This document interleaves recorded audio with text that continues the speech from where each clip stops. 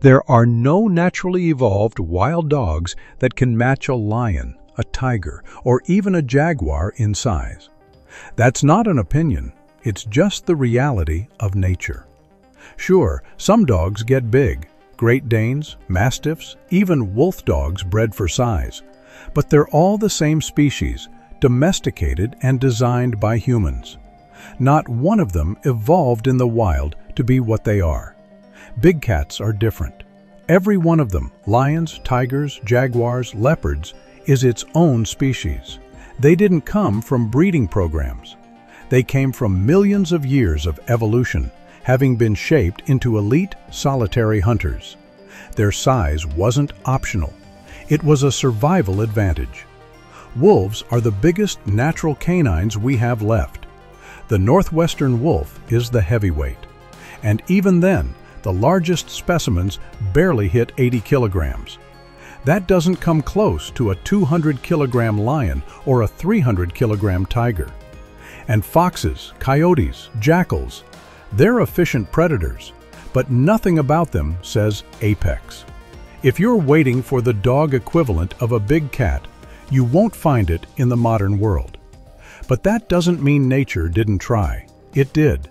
And when it did, it created something huge, powerful, and short-lived. The big dogs were real, and they lost. The reason has a lot to do with how predators survive.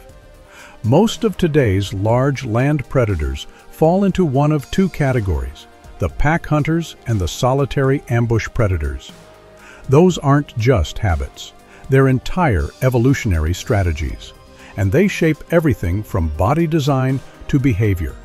Canines, for the most part, are pack hunters.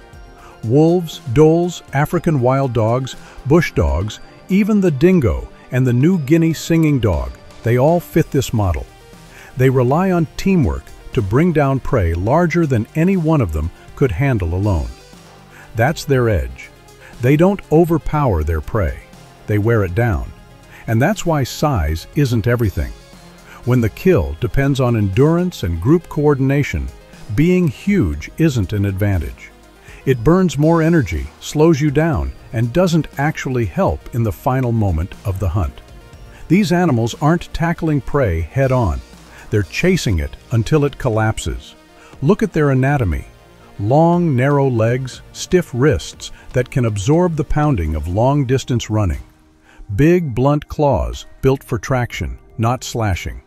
Their whole body is designed for movement, not grappling. And once the prey is down, or at least too weak to fight back, they start eating. That's not poetic, but it's effective. These predators don't need to kill cleanly. They just need to kill eventually. Which is why their teeth are built more for crushing than slicing. Massive carnassials rip through sinew and even bone, turning the entire carcass into calories. It's a strategy that works, but it also locks them into a certain physical mold. Going beyond that didn't offer an advantage, and evolution doesn't reward excess. It rewards efficiency. That's why the big cats went in a completely different direction. Ambush predators play by different rules. They don't run their prey down. They stalk, creep, and then explode. One shot, one pounce, and it's over. Or it's not. But either way, the kill has to happen fast because there's no second wind coming. That's why they're big. They don't have a team. They don't have backup.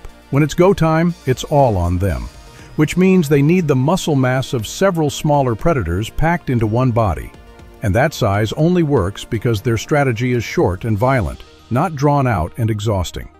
Their anatomy reflects it. Heavy limbs built for grappling. Retractable claws, razor sharp and curved like hooks. Shoulder joints that actually allow the front legs to encircle and hold prey in place. That's something canines simply can't do. Their joints don't allow it. Cats don't just bite, they tackle, they wrestle. They use their body like weapons and their arms like arms, not just legs. And they can afford that bulk because they're not chasing anything for miles. They creep through forests, using every bit of cover they can find, getting close enough to strike. That's why most ambush predators come from wooded environments. Trees, brush, tall grass, all perfect for hiding. Even their senses are adapted to it. Smaller snouts because they don't need that massive olfactory range. Bigger eyes, stronger ears. They're built to focus, not to track across distances. And that shorter snout also means one other thing: more bite force. Their jaws are made to deliver one fast, lethal bite. The canines are long and deadly. Ironically, felines have bigger canines than canines, especially in species like the clouded leopard, which for its size has some of the largest fangs of any living cat, almost saber-like. Every piece of their body is tuned for ambush, not for chasing, not for teamwork, just raw, silent power. And that's where evolution split. One path favored endurance, cooperation, and lean efficiency. The other favored stealth, strength, and solo takedowns. When it comes to size, ambush predators had a reason to go big. Every extra kilogram meant more muscle behind the pounce, more force behind the grapple, and more control once the prey was in their grasp. Evolution kept rewarding it up to a point. The bigger the prey, the bigger the predator needed to be, and the cats were built for that arms race. Canines weren't. The bigger they got, the worse it got for their hunting style. Long chases burn calories fast. A heavier body burns even more. A lion can win or lose a hunt in a few seconds. A wolf might have to chase for kilometers. There's no room for unnecessary weight. Even if a dog did get bigger, what would it do with the extra muscle? Their claws don't slash. Their shoulders don't rotate the way a cat's do. They can't grapple.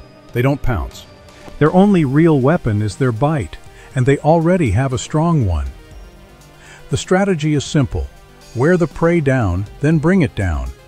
No sudden finish, no precision strike, just exhaustion. And that's why evolution kept them where it did. Wolves reached a size where the numbers worked. Big enough to survive the cold, strong enough to pull down decent-sized prey, but still light and fast enough to run the distance. Any bigger, and the trade-off wasn't worth it. There's no reward for chasing down a deer if you burn more calories than you get back. There was a time when massive, dog-like predators walked the earth. And they weren't just big by canine standards, they were big, period. One of them was called Epicyon, and it didn't mess around. It lived in North America around 10 million years ago and could weigh over 140 kilograms. That's heavier than most lions and built nothing like a modern wolf. It had a huge, powerful head with jaws made for crushing bone, not slicing, not stabbing, just breaking things. Its skull was so massive and broad that it's often compared to that of a lion, though the rest of its body was still unmistakably dog-like. Epicyon wasn't alone. It came from a group known as the Borophaginae, the so-called bone-crushing dogs. These were not your average pack hunters. They were bulky, top-tier predators that took on large prey and ate everything, including the bones. Their jaws were specialized for exactly that. They were efficient and brutal. And for a while, they dominated. Even before them, there was another group, the Hesperocyaninae, early dog-like creatures that were a bit more primitive, but on a similar path. These three branches of ancient canines, Borophaginae, Hesperocyaninae, and the modern caninae, all existed at the same time, mostly in North America. Three evolutionary experiments, all competing for dominance. The Borophaginae started small, like the others, but gradually evolved into larger and more specialized predators. Their bone-crushing jaws gave them an edge. They could make full use of every kill, extracting calories from places other predators couldn't. That efficiency let them push the limits of size. Eventually, they outcompeted the Hesperocyaninae entirely. One branch gone. But as the Borophaginae kept growing and pushing into that heavy, hyper-specialized role, the caninae, the ancestors of modern wolves and dogs, stayed leaner, more flexible. They didn't need huge prey. They didn't need massive jaws, and because of that, they didn't need to get enormous. They played it safe. And that may have saved them because everything changed when the cats arrived. For millions of years, the Americas belonged to the dogs. The big cats hadn't even shown up yet. It was a canine continent ruled by bone crushers and pack hunters with no felines in sight. Then the migration happened. Members of the cat family, originally from Eurasia, made their way into North America.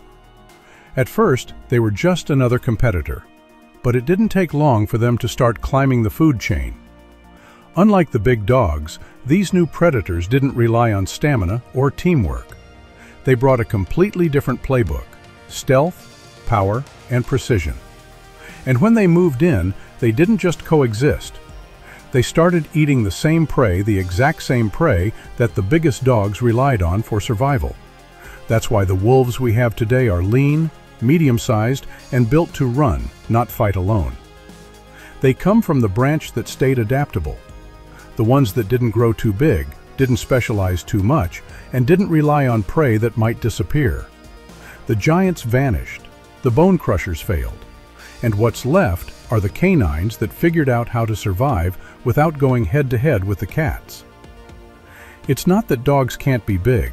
They've done it before. They just can't stay big. Not in the wild, not for long. The strategy doesn't hold up. Nature tried it and the cats outplayed them.